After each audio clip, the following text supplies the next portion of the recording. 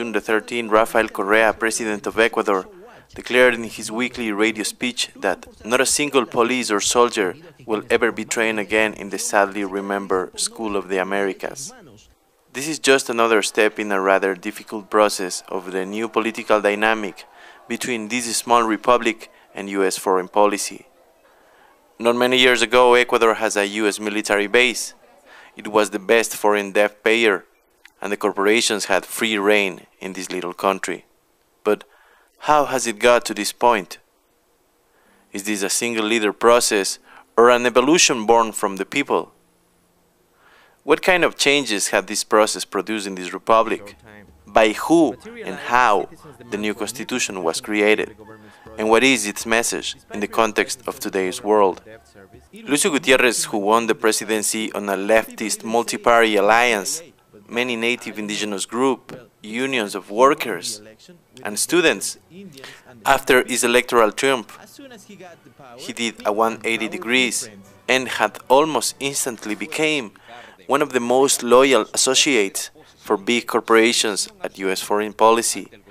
His administration's policies included priority to foreign debt payment, austerity measures, cheap raw materials, and unjustifiable bargain deals to foreign corporations and banks. But most importantly, the administration co-opted the courts, the Congress, and the media. With almost total power, it implemented the IMF policies. La democracia solamente se justifica por filosofía, por concepto, si es que sirve para reducir la pobreza en nuestros pueblos. Porque si la democracia se la convierte en un instrumento para que los pobres sean cada vez más pobres y los ricos cada vez más ricos, pues yo creo que debemos ir pensando en otro sistema de gobierno. The jobs, healthcare, and education cuts produce a lot of damage to the more sensitive areas of society. The country was in turmoil.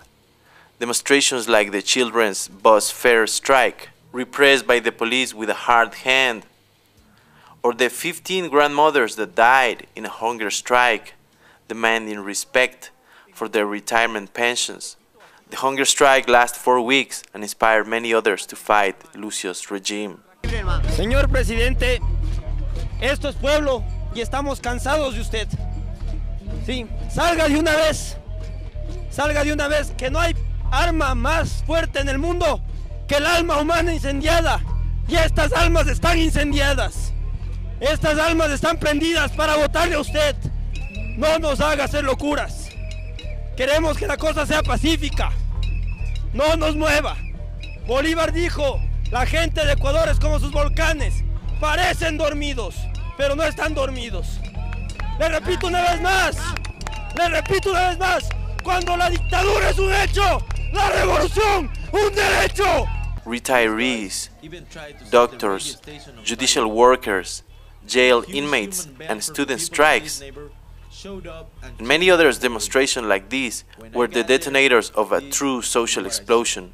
Populares y en los espacios públicos la gente comienza a manifestarse y a salir con cacerolas y a salir con globos y a salir con trampas, con matracas, a salir con esos elementos sencillos, con papel higiénico para empapelar la corrupción, para limpiar la corrupción.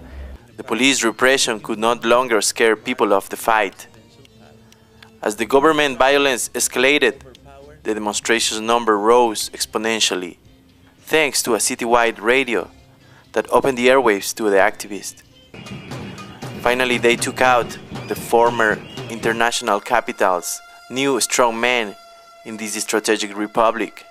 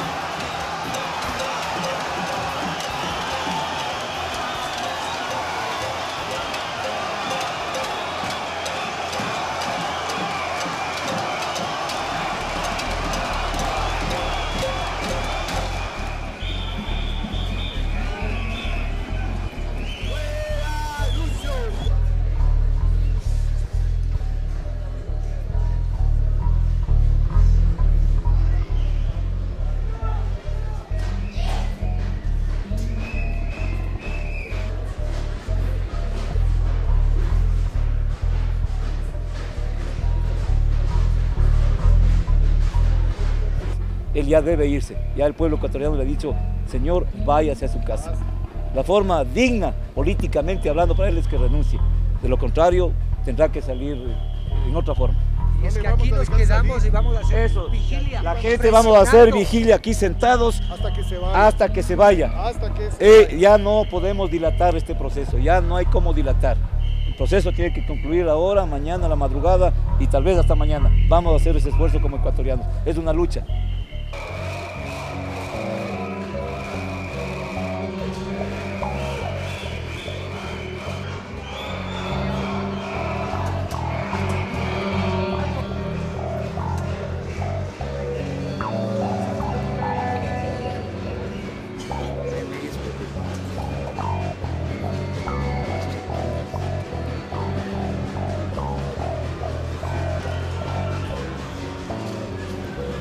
The enthusiasm of Alfredo Palacio, who was sworn as president that day to refound the republic, quickly faded as he lacked political support in the midst of enormous pressure by international capital. Rafael Correa, then a minister of finance with radical dreams of economic autonomy, jumped in the political arena and drafted a new model for Ecuadorian development. This model was based in the gathering of representatives for many key sectors of society, elected all over the country, for a national constituent assembly, which will change the goals, laws and policies of the Ecuadorian states.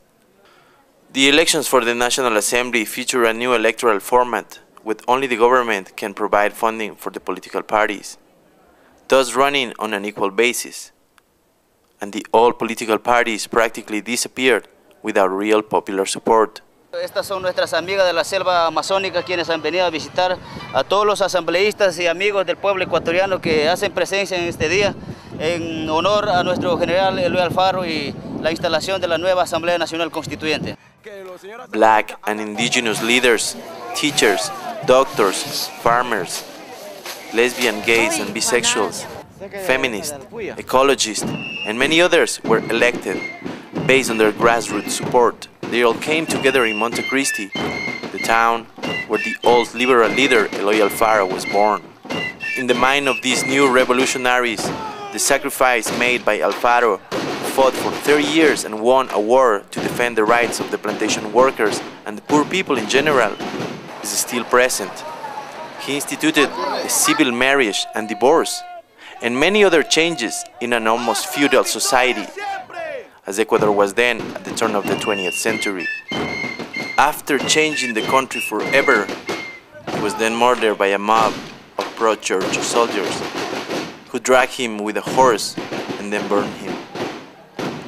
His life and death represents much of the struggle of the poor campesinos and the rich few.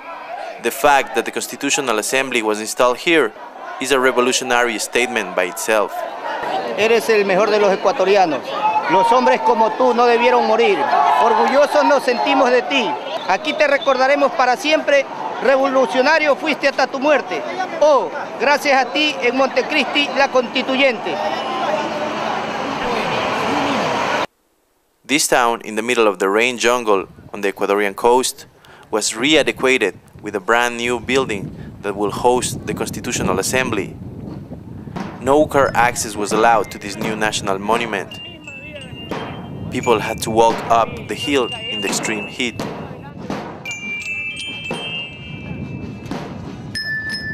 Many citizens came to witness this new hope from change from afar. The new constitution main changes were the priority of social spending over foreign debt and the recognitions of nature rights. Many strategic assets went back to state control. Montecristi's Constitutional Assembly also made the native languages, Quichua and Shuar, official in the Ecuadorian state. Y Montecristi, ese pueblo perdido allá entre Manta y Puerto Viejo, olvidado, abandonado, recibimos la visita de más de 150.000 personas, 3.600 propuestas de reformas o de cambios constitucionales. Además hubo una altísima participación de la ciudadanía en todas las provincias y en casi todos los cantones del país. Eso fue algo positivo. Los contenidos de la nueva Constitución son también reveladores.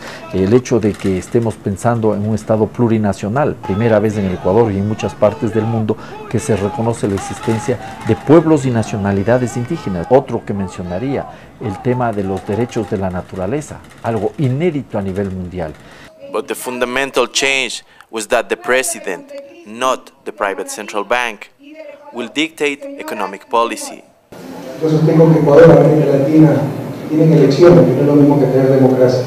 No habrá verdadera democracia mientras haya tanta injusticia, tanta desigualdad, tanta inequidad, que conoce bien. América Latina es la región más desigual del mundo. Y Ecuador, dentro de esa región, la más desigual del mundo, es de los países más desiguales. Usted puede encontrar que fácilmente la más insultante violencia, al lado de la más intolerable miseria. Eso tiene que cambiar y solo cuando eso cambie, tendremos verdadera democracia, y ese es el escenario que siempre soñamos, por lo que estamos aquí. Since 2005, there have been notable changes in Ecuador. An invigorated state provides social services, using the money that before was used to pay foreign debt. There are many new roads, schools and hospitals, available grants for small business development, hundreds of high and mid-level education scholarships, money into culture and arts, credit card regulations, job security. There are many aspects in the quality of life that have radically improved by this new perspective where people goes first. However, being such a complex process, the one of changing the constitution, and doing it amid heavy political pressure from the economic elite, there are many things left to do, as Gabriel Rivera López, a Constitutional Assembly member, tells us. También tuvimos que afrontar toda una organización, un diseño legal preconstitucional, que son aquellas leyes que estaban adecuadas a las anteriores constituciones. Entonces ha sido un trabajo bastante fuerte, bastante arduo durante todo este periodo. Pero lo que hay que destacar es que en la nueva constitución se incluyen conceptos que no existían en la constitución anterior, que tienen que ver con el buen vivir, con el summa causale, con la Pacha Mama, todo esto de los derechos de la naturaleza, que es fundamental. Me parece, si no me equivoco, es una de las primeras constituciones, si no la primera del planeta que reconoce los derechos de la naturaleza. Entonces, eso llevarlo a los ciudadanos, hacerlo, convertirlo en una herramienta, hay que apropiarse de la Constitución. In following reports, we will review the perspective of the opposition and its criticism to the Correa regime. From Quito, Ecuador, for The Real News, this is Oscar León.